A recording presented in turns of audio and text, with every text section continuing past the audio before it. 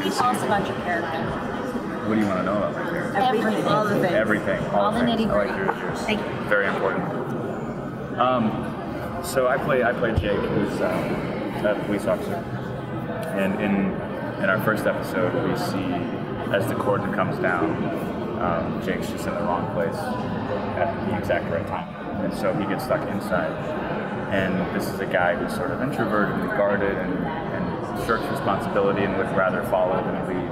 But unfortunately, with his relationship with his best friend Lex, who's on the outside of the cordon, he's sort of pushed into a position where he needs to step up and be the leader inside. And it's not at all what he wants to do. And you see him sort of at war with himself, between protecting himself and being the hero that everyone needs him to be. And that's sort of his journey throughout the season. Is stepping up into this extraordinary role as a very ordinary, sort of unwilling person. Yeah. Who do you interact with the most? I mean, I actually have the most diversified work schedule of our whole cast because my character inside sort of travels around, and I'm sort of trying to enforce any sort of control in the cordon, and I get these jobs so I have to travel, and so I work with Kristen and George as Dr. Cannons and Katie in the hospital, and then I travel outside. I talk to Lex, talk to David's character frequently, and then when we're on the street, there's Jana's character is inside, and so there's always places where people can cross paths, whether it's outside or inside different locations. And I think I'm the only cast member who's worked with pretty much everybody now. But obviously those outside and inside aren't crossing, so there's always a limit to how many people we can work with. But yeah, I work mostly with the characters of Katie and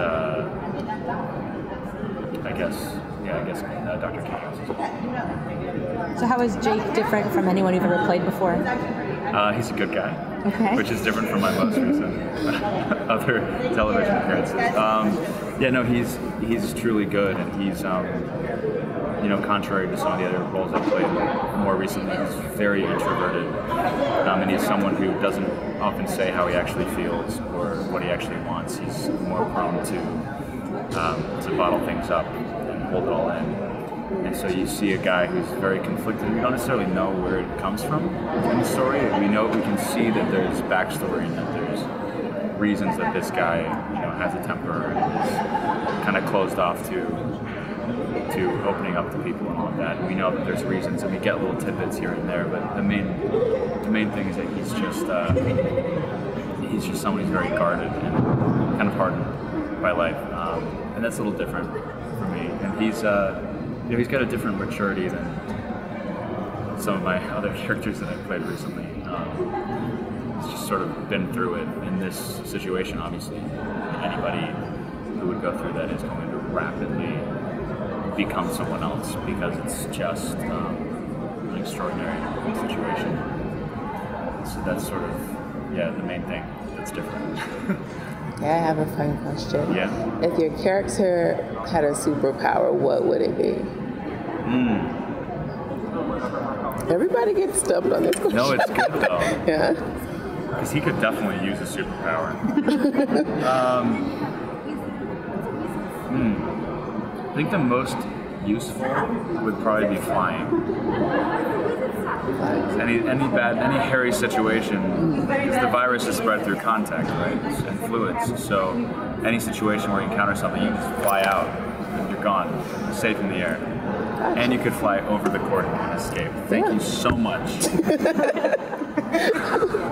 So I'd probably fly. Fly? Okay, gotcha. I'm going to know right off the bat how everything came to be, or is it something we're going to learn along the way? How the virus broke out and all that. That's part of the progression of the story, is learning the origin of the virus and how it got into Atlanta and why it's broken out at this time. In the pilot,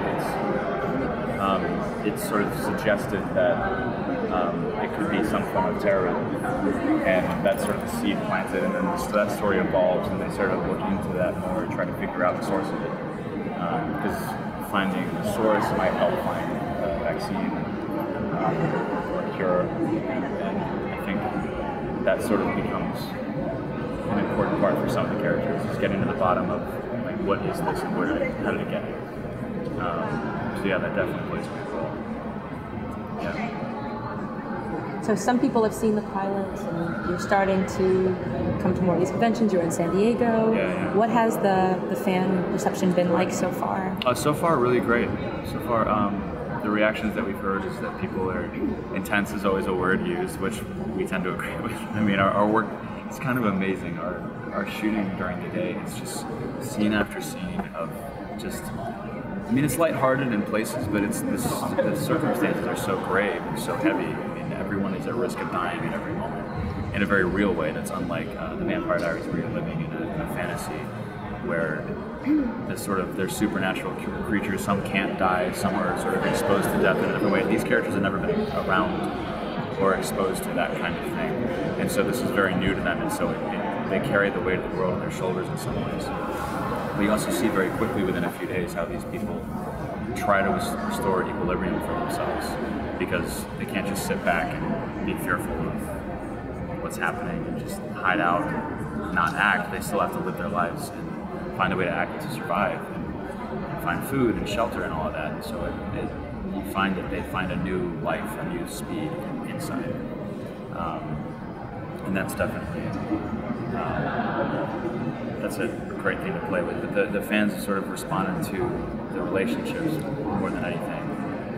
That's the main thing that I've heard, is that people, by the end of the pilot even, just are already dropped into these people's lives and are wanting to see more about how the new relationships develop, and find out more about why these relationships are the way they are, the existing friendships. And ultimately that's what the show's about. It's not about a virus, it's about these people.